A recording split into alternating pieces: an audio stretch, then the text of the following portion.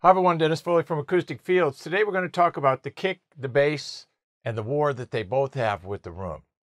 So kick drum frequency response 50 to 80 hertz, right in that frequency range. Bass guitar 40 to 400. So you see a lot of overlap here. Whenever you see overlap, you've got twice the problem. Okay? And if your room is not set up to handle one problem, now you got two. So wavelengths don't fit in the room. So you're going to have, like I said, the shared frequency here. So you're going to have two sound sources with the same frequency. 40 hertz is 28 foot long. No room's that long that we see. 50 hertz, 22 foot sometimes, but very seldom. And that's only in one dimension. But remember, we have three sound fields: width, height, and length. So we have to make sure we have the appropriate treatment for that. We have room modes in all three sound fields. Are you hearing both clearly? We have a lot of songs that we use for testing, and there's a lot of songs that have good bass and good kick at the same time. But getting your room to allow them to separate, that's the key. The recording's good. You know, you can hear both of them in the recording. You put on headphones. But when you play them back in your room, can you hear them with the same definition, separation, attack and decay rates that they need to have? Are you hearing both clearly, or excuse me, the term we like to use is mud and soup, because that's what it sounds like when you get wavelengths, you know, that don't fit and the same frequency.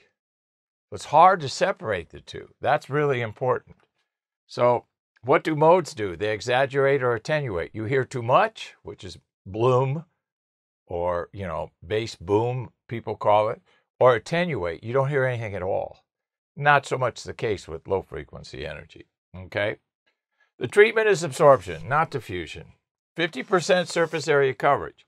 If we go back to our acronym TAP, type, amount, position, we have to have about 50% coverage in all three sound fields if you're going to control it. The floor to ceiling dimension is that standard 60, 70, 80 hertz problem. That's a low frequency. That has to be treated. People forget about the floor to ceiling dimension all the time. They get width and length, but they need to look up and see what's going on floor to ceiling, because that's a big factor. We're going to use absorption, we're going to use low frequency, and we're going to need about 50%. Our ACDA series and our carbon panel series are 5 foot in height for a reason.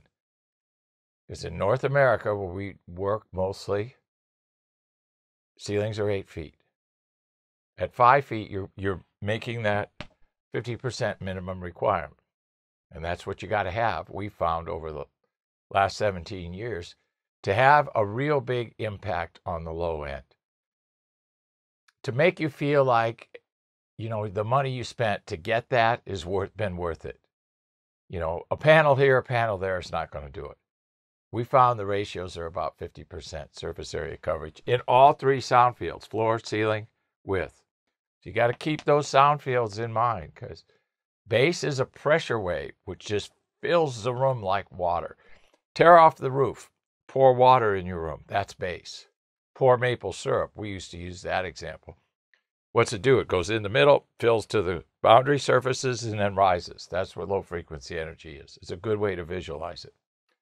So make sure your kick bass aren't fighting your room, and the way you interject between that war is the proper treatment. Hope this helps. Thank you. Thank you for watching this video, and if you liked it, please give us a thumbs up.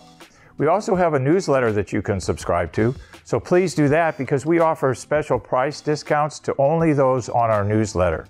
And then don't forget about our forum. We have started a forum on our own website where people ask questions, and I usually get a chance every couple of days to look at it. There's an interchange between people on the forum, and we'll give you real answers on a regular basis, so that'll help you. Thank you.